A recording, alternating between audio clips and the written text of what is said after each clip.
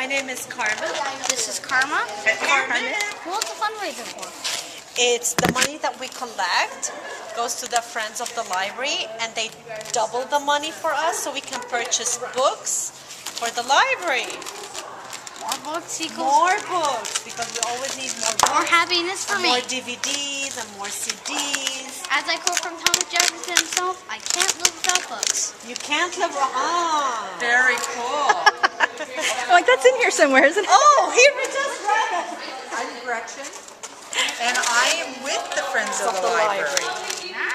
I've bought books from you. From the bookstore. Yeah.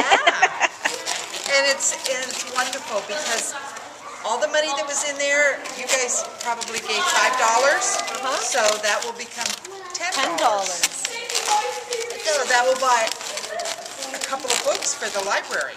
Oh, do you get to choose what kind of books? Well, what we do is it's called Adopt a Book, and so what we do is we let the library choose the books that need, in what areas the books need to be. But Mom and Dad can always adopt a book. Say, for instance, they could adopt a book in your honor, and your name would be put inside the book as like a birthday present or a Christmas present. I see little wheels working in his head.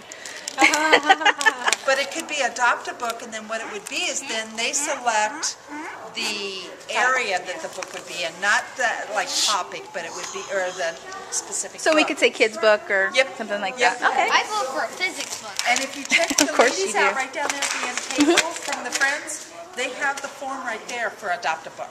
Okay. Thanks. Anything else you want to ask? Oh, that's it. That's it.